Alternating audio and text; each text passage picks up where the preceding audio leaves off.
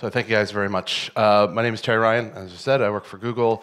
I'm a developer advocate for Google, which means I spend half my time trying to break our product so that I can go out the rest of the time and talk about it to people. I'm not really going to be talking much about Google stuff, and I'll give more of my background through the course of this talk.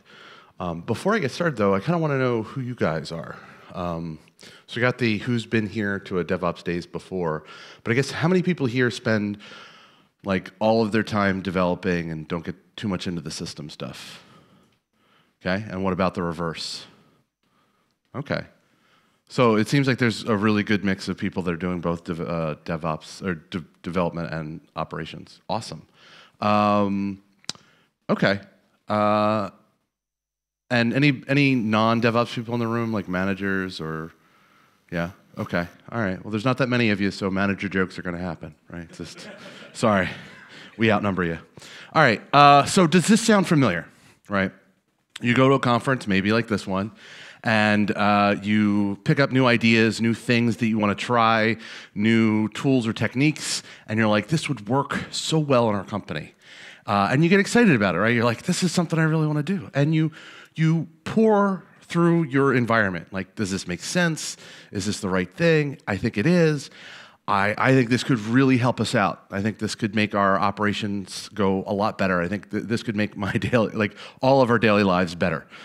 And you share it with your coworkers, and they're not that receptive. You know, not just no, but hell no, right? Like, just get out of here with that. And so you find yourself here, right? Dreams crushed. Your new shiny thing is not coming in. And I hear some laughs, I hear some nods. So how many people have been there? How many people have? So look around. It's okay. It's all right. See, if you've experienced this, you're absolutely not alone. And earlier in my career, when I started experiencing this, I got a piece of advice, and that piece of advice was, change your organization or change your organization, which like is a really shitty way of saying like either change your company or leave. But I never really liked this piece of advice. I've heard it like once or twice applied appropriately, like where the organization is abusive. But for most companies where you're just not getting changed the way you want it, this is crap. Because it has a certain conceit baked into it, which is that you can actually leave one organization, go to another, and not experience this problem of having difficulty selling technical change. So here's where I give a little bit of my background. I work for Google. Before I worked for Google, I worked for Adobe. I'm sorry. And then before Adobe, any security-minded people, sorry, that was wasn't my code, but yeah, probably was not. And before I worked for Adobe, I worked for a place called the Wharton School of Business. Now, I'm outside of the US, so I doubt people are familiar with the Wharton School of Business, but it is inarguably one of the top 10 business schools in the world. It is arguably the #1 business school in the world. Usually that argument is from somebody who goes to the Wharton School of Business. They're MBA students. And they were competing, before I joined, they were competing with Stanford and Harvard for mindshare, for students. And you guys have heard of Harvard, I would imagine. It has a really strong brand. It also has a giant endowment. They can do a lot for their students. Stanford is right near Silicon Valley, so had a lot of ties to technology, make it really easy for people to enter the valley. So the Wharton School, you guys may probably not know it, so it doesn't have the brand recognition, and it's in Philadelphia, which is decidedly not coastal California, right? If you've ever been to Philadelphia, you know what I'm talking about. If you haven't been, I don't know the right metaphor. I don't want to step in any like local regional things. I've heard Liège would be a good kind of comparison. So how did it compete? It competed by saying, we're going to make technology ubiquitous. And so we had like 5 years before everybody had like the advanced classroom where like there's one classroom you go into and, you know, again, this is like 15 years ago where like everything's automated, everything's controlled from a central podium and everything's wired up to the computer. Like all of that, we had 5 years before anybody else. We had a portal before Yahoo existed. We had a Facebook before Facebook existed. And we won awards for our technology, both industry and sort of like journalistic awards. We had students come back and say, I had a better technology experience at Wharton than I had at my Fortune 500 company. Now, this isn't me bragging about Wharton. This is me setting up like the punchline, which is all of this, like most of the practical things that I learned that I'm going to talk to you, I learned at the Wharton School of Business trying to convince people who wouldn't move to new technology. This is a place that competed with technology and saw positive results, and I still had that problem. Moved on to Adobe. Adobe, technology company, you'd figure it wouldn't be that big deal. And that's what I thought, like, oh, I'm going to another company, I'll be fine. No, Adobe had these problems too. I now work at Google, and if there's a company that values technology more than Google, I don't know who they are. And yet I have these problems at Google. To give you a real concrete example, people, we do not need to store everything in spreadsheets, especially when it could be a relational database, right? Like, so you'll have this problem anywhere. And so the idea that you could go from where you are to another company and not experience this is a myth. It's not true. But what I have noticed in trying to convince new people to come to new tools and new technologies, people tend to resist in patterns. At the time that I was kind of coming up and formulating on this, I was very much into design patterns and anti-patterns, and I realized it's an anti-pattern. People tend to resist in patterns. And so if you can identify those patterns, you can figure out that certain patterns can be countered by certain other things, right? So you have patterns and you have tactics to deal with the anti-pattern. So I came up with a process, right? You identify the pattern, you identify the type of skeptic you're dealing with, you match them to countering tactics, and then you implement a larger strategy in order to affect change. Now, this is incredibly simple, right, as written out here. And it actually is relatively simple and straightforward. I think as I go through this, you're going to say, like, a lot of this is common sense, and it is. I want to make sure you understand that simple does not mean easy, right? Like rolling a boulder up a hill is relatively simple, apply force thusly. But actually doing it is a lot of hard work, and that's the same thing here. It's very simple, but it is hard work. So before I go any further, a lot of times I give this talk and someone will say like, well, you're kind of glossing over the fact that like, how do you know this is the right technology? So I'm going to assume you're not just pushing shiny for shiny's sake and your technology would actually change things for your company. But yes, you do need to determine whether or not the technology actually makes sense for you guys. But like that's a whole other conference of talks, right? Like whether or not NoSQL versus SQL is right for you. Like those types of, whether you're going to use Chef or Puppet, like those things, like that's like a completely different discussion. I'm going to assume all of you have done the work and what you're trying to sell is correct for your environment. Okay, so skeptics, people in your neighborhood. So you're going to see caricatures of people up here. You may recognize yourself in them. I recognize myself in them. It's okay. I'm not trying to hurt any feelings. I'm just trying to like highlight the differences, right? And we understand that more real people are more complex. So we start out with the uninformed. These guys are pretty straightforward. They do not know about the tool or technology you're trying to encourage to be used. That's it. It's easy, right? You tell them about the tool or technology and they're no longer uninformed. Danger is they may become another one of the skeptic types, that's fine. But these guys are great in that if you can manage their change from uninformed to informed, you can probably try and steer them from one of the other skeptic types. Next is the herd. There are people that come to work 9 to 5 or whatever the hours are here, and go home, and they leave work at work and they have home at home. But you guys are taking part of a conference in the middle. Like, you guys are clearly more motivated than that. And I'm not taking shots at either side of this. Most of the work is done by people who work 9 to 5, and that's all they do. But these people aren't going to discover new things on their own. They're not going to completely change the way things are, because they're just sort of like, they're doing what they're told. Your role in bringing them over to a new tool or technology is to give leadership. They're relatively easy to lead. You just have to do the work of leading them.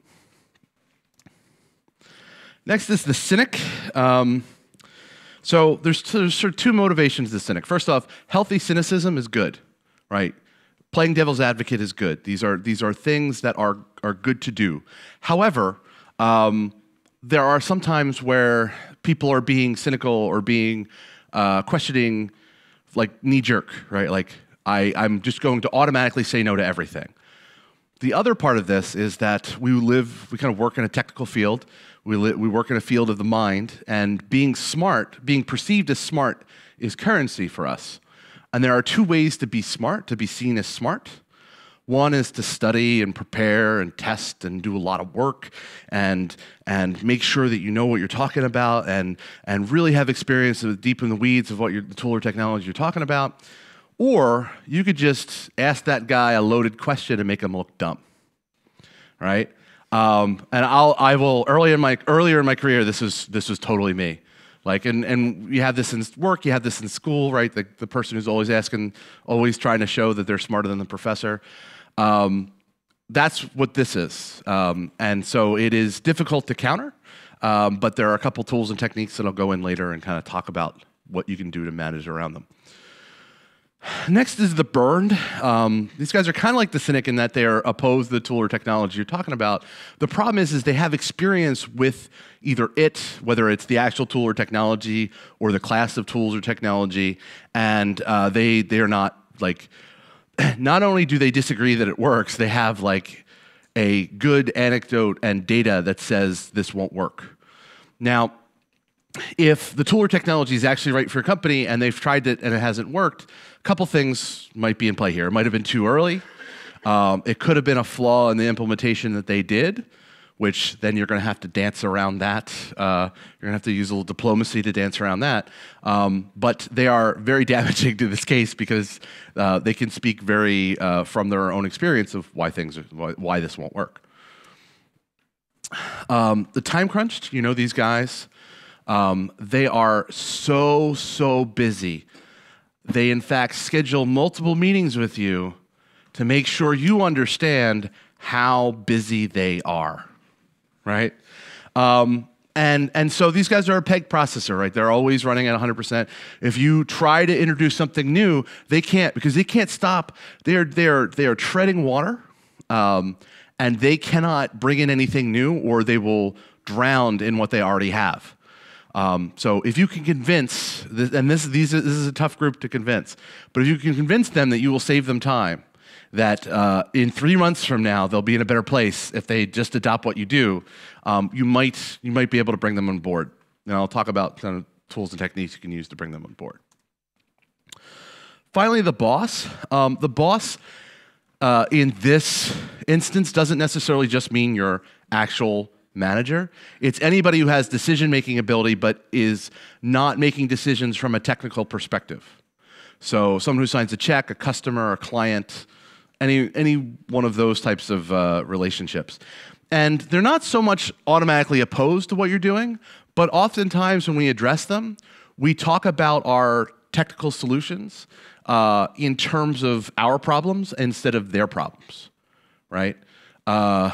If we go to this thing, it'll be a lot easier to maintain our software. Maybe. If you say, if we go to this thing, we'll be able to save 20% ongoing maintenance cost, that's different, right? Like, you're now talking their language, you're talking cost. So the challenge is to make your tool or technology a solution to their problems, not necessarily just a solution to your problems.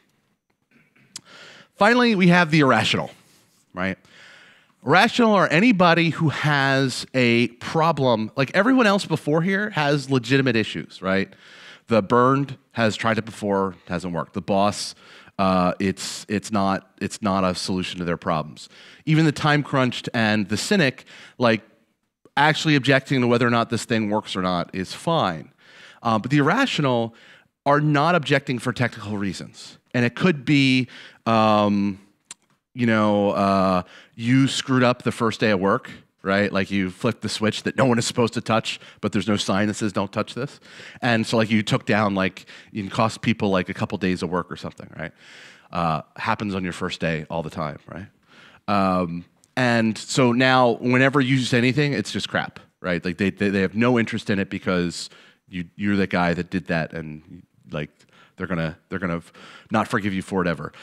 Maybe it's like a racism or sexism thing, right? Like a woman suggesting it, I don't care, right? Like I don't hear it because it's a woman. Regardless of the reason, it doesn't matter. I mean, from a HR perspective, it would matter, but from a selling technical change perspective, it doesn't matter. Because the solution is the same, and I'll talk about this, but you basically ignore them. Any amount of time you spend on these people is time wasted, because when they're not going to present as like, oh, I have a serious HR actionable objection to this person. They're not going to say like I'm disagreeing because they're a woman, or they screwed up something. They can't, because that's unprofessional, and we tend to punish that. So what they do is they hide as another type. My favorite example of this is I worked with a guy who, and I say this out loud, and it sounds ridiculous, but I swear to God, this is what he believed. This is what he said. We were working with this was way back, so it was like SQL. It was Microsoft SQL 2000. And he didn't believe in indices in a relational database. You might be saying, I'm sorry, what did you just say? No, I swear this is what this guy said, right? And his line, it was like, relational databases, indices costs time, and our machines are powerful enough. And it was like this garbage soup of explanation for it, but whatever. He was a manager, so we had to sort of like work around him. And then a year later, we were sort of switching to another framework that we were using. And then he started bringing up all these performance issues with the framework, specifically around the database. And so he didn't care about performance earlier, but now he cares about performance. And what it ended up being was that was not what was going on at all. He was a manager who also had to develop at the same time, because management had this idea of, we've got two developers that came up together. We can't have either one of them report to one another. So we're going to, instead of promoting one to manager, we're going to promote both to manager, but have them both develop and manage at the same time, which is a terrible, terrible idea, and leads to people like this who are so out of, like, so unable to do new things and bring in new stuff that they couldn't, they came up with things like, I don't believe in indices, right? So again, it doesn't matter why this person believes what they believe or is doing what they're doing, because any amount of effort you spend on them, the only effort you spend on them is figuring out that they're irrational. You figure out by noticing that they jump from type to type, but once you figure it out, just ignore them. So, tactics. What can we do to actually make change happen? So these are going to depend on the personality type, and at the end I have a chart that like links all the personality types to which thing will work on them. So there are two types of tactics. First are universal, like you can just choose to do any of these. You can just say, I'm going to do this, and do it. They have moderate impact though. But on the other hand, you have these situational ones. You have to have an environment that has sort of the pieces to take advantage of that tactic. They're only useful in some cases. You have to have the environment, but when they work really, really well because you have the right pieces to make it work. So let's start with or universal. You can just use these. Expertise, one. Learn, become a more expert with whatever tool or technology you're talking about. You don't have to necessarily become like industry standard expert, but move to a place of expertise with it. And I like that metaphor of moving to expertise as opposed to becoming an expert, because quite frankly, as soon as you become an expert, like like the technology is changing so rapidly that your expertise decays as soon as you have it. So you're always sort of moving towards expertise. And the reason why is when someone comes to a new tool or technology, a lot of times they have a translation problem, right? Like, how do I do this with this technology? And like the terms don't even make sense. That's my alarm going off. I apologize. Hold on a sec. That's going to drive me nuts. So when someone's coming to a new tool or technology, a lot of times they have a translation problem. Like, how do I get, I just learned recently, within the last 2 years, I learned Go. Go is different from any other language that I dealt with, and it's not really object-oriented, but it is. But like, how do I package together a whole bunch of functions into one item, right? And it took me a long time because I didn't have the right search terms. Like, oh, well, that's a custom type, and a coworker was able to explain it to me. If I didn't have that explanation, I wouldn't have been able to get there. Now I know Go enough that I know the right questions to ask. So in the beginning, while people are coming over, if you can answer those questions for them, if you can make stuff more understandable as they're trying to learn it, you will stop people from dropping off. So that's expertise. Delivery kind of goes without saying, but like, don't be a jerk about things. Don't say like, I can't believe you're going that way. Can't believe you're using that. Why the hell aren't you doing this, right? Like, these are not winning phrases. And it's amazing how just changing your tone from, why don't you do it that way, to, have you considered trying this? Just little changes in tone, little changes in the way you deliver stuff can really have a big impact, especially if people are sort of liable to go against you. Being able to deliver things appropriately and properly helps not drive them further away. Demonstration. Actually use a tool or technology to solve the problem in your company. Maybe on a small scale, maybe on one project, maybe on one piece, but actually show it working. Because I can, I demo for a living, right? I show off Google Cloud. And I can tell you like, oh, well, it scales from 0 to infinite, and like I can say that, but nothing has the impact of actually showing a demo where you actually see little machines spin up and how fast they spin up. Demonstration is incredibly important. So use it on a small tool, a small project, a small problem you have, and use that to make the case for it. The last one is trust. Don't lie. You have a long-term relationship with these people in your organization. Doesn't mean you necessarily have to lead with your weak spots. You don't have to say like, well, this will fail in this case, but don't worry about it. We won't have that. Like, don't worry about leading with the problems, but don't hide them. And don't. And the other thing is FUD. People are familiar with the acronym FUD: fear, uncertainty, and doubt. It came from the 1970s.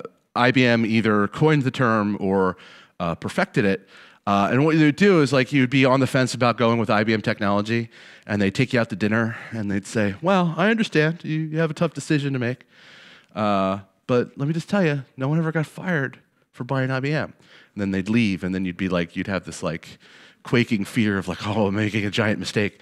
So that's how they sold. And in fact, little trivia, my dad worked for IBM, and when he read the book that this is all based off of, he was like, yeah, we totally did that. How did you know? And I was like, it's on the internet, Dad. Like, like it's out. Your secret is out. He's like, yeah, we totally did that. And he was like wistful about it. It was really, really strange. Very uncomfortable. So you're learning things about my family history.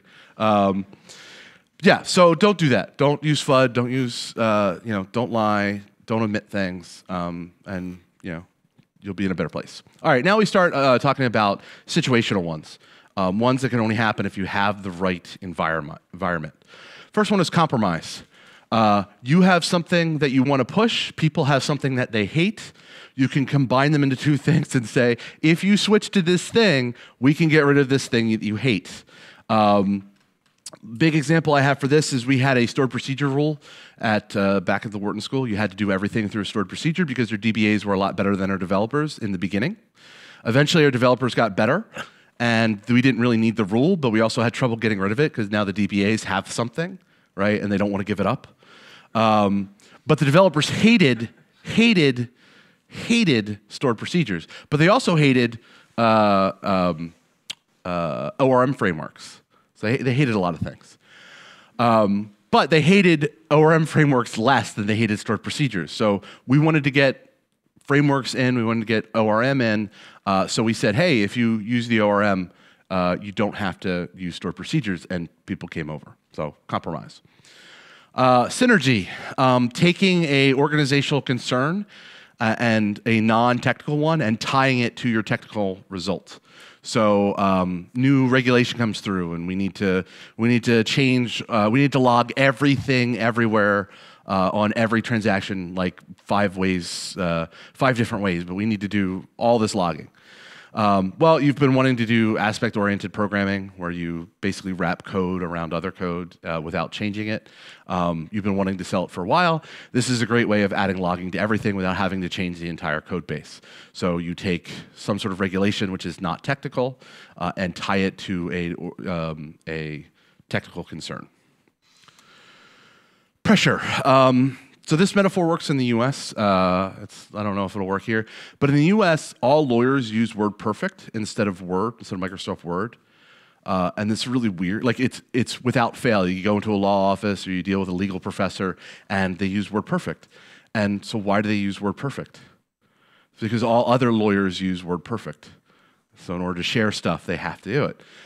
So if you can create a solution that sort of requires other people to use it and to get the positive benefits out of it, they have to do it. That's a great way of coming over. Like when some of my coworkers were trying to push Git, a really easy way is, oh, we have all these tools. All you have to do is pull them down from Git. Like, and you don't help out any more than that. You just say, oh, just pull them down from Git. And now, if someone wants the benefit of these things, and obviously write READMEs and help people kind of get started with it, but by putting the stuff on Git, we forced people to have to use it if they wanted these tools and these like scripts and stuff that made their environment a lot better. So using pressure. Publicity. This used to be a lot harder, but now we have GitHub, we have open source. It's sort of much more common for people to contribute to open source. But that's one way of getting publicity, right? Is getting your code out there, getting other people seeing it, other people using it. Because one of the things your company will ask is, hey, you're pushing this thing. Why aren't people using it? If you could say, like, actually, we have a couple people in the company using it, but we open sourced it, and actually people are like around the world are using it. That tends to be a good thing.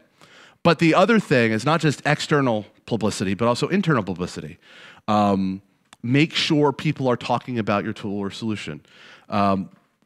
One summer, every summer, we would update the flagship app for our students. It was a student portal and had a lot of features. And what we did is we only had 2 months to do it.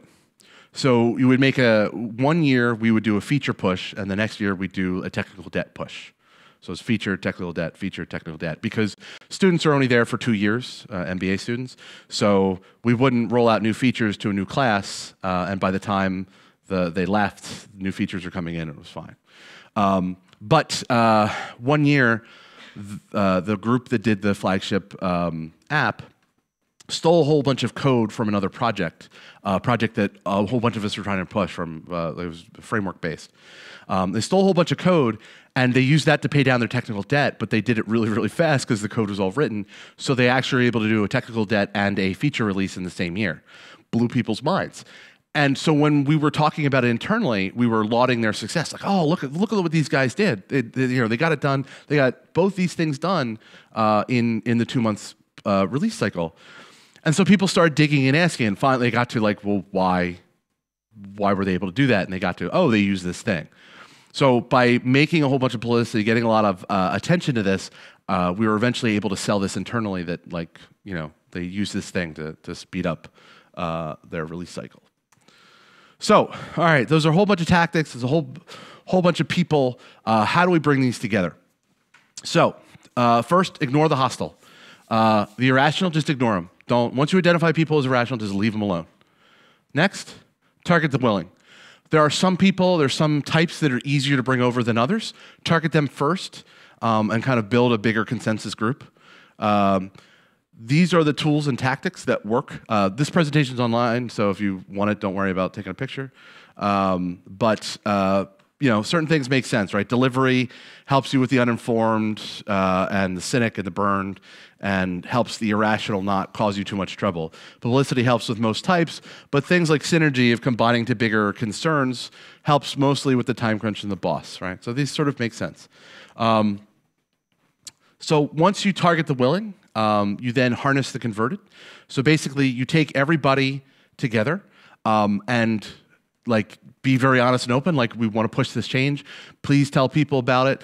And this helps counter, like, if someone is irrational and it's personal, someone else coming in and telling them might help. But also, any boss who you're going to go to in the next step to get mandate is going to ask you, well, like, who else is doing it? If you don't have a good crew with you, it becomes harder and harder to make the argument that the organization really needs it. So you might be lucky, you might kind of convert everybody and you don't have to go to the next step. But if you can't convert everybody, you have irrational holdouts, you may have to go for the next step and go get management and try to convince management to create a mandate for it. And then in which case, it's suboptimal, right? You want people to come to the new tool or technology because they come to the new tool or technology, but you may just have to get a mandate to bring the rest of the people on board. So, now what? Well, first off, change takes time. I left the Wharton School like 7 years ago. I went back 5 years ago, and when I left, the idea of using frameworks, like, I had just given up. Like, people don't want to use frameworks. They don't want to use software frameworks. 2 years later, they're arguing over which framework they're going to choose because all these frameworks have proliferated. They need to combine them and stop doing all these things. It took 2 years, and I was gone. But change still happens. It just takes time. It also takes politics. Actually, let me pander to locals, right? It takes politics. Office politics gets a bad rap because people don't want to be involved with politics. But the fact of the matter is that you are. The only way to really divorce yourself from office politics is to master it so that it doesn't play into your everyday life. If you don't have to think about it because you've mastered it, politics goes away for you. And you're asking people to adopt new tools and new technologies and new things. So you need to adopt a new tool or technology, a new thing, and that is, unfortunately, office politics. There are other people in your organization that want change, even if you don't know them. They're out there. Grab a hold of them. Help each other do this. And then finally, we get discouraged that, we go to a DevOps conference and we hear these amazing environments where we've got continuous integration set up, and so I press a button, the code gets pushed up to Git, it goes out for code review, people accept it, it automatically gets, if it gets accepted, it goes to QA and it runs, and it then moves to production, and we slowly, we have this amazing environment where I press a button and stuff happens. And we think, I'm never going to get there. And it's possible you might not. But between that pristine, magical environment that you're in and where you are, there are a lot of better places. There are a lot of places where more stuff, you're in a better spot even if it's not perfect. And the truth is, once you get to that perfect place, it's just going to change, right? Because version 2 of the thing is going to come out, or version 3. And so change is not a destination. It's a journey, and you're always going to be getting there. So go start making that change. I'll leave with one last thought, which is I gave this talk in Germany in a castle, and they like to point out to me that the castle was older than my country, repeatedly. And I was like, yes, I get it. And at some point, someone was saying to me, Germans don't like change. We don't want to change. It's really hard to push this. And I was like, wait a minute. And they pointed out, we're at this conference. We're in a castle. It's 1,000 years old. It's older than, yeah, I know, it's older than my country. But here's the thing. I just gave this talk in this castle on a projection screen with electricity and Wi-Fi, and you're telling me change doesn't happen? Of course it does.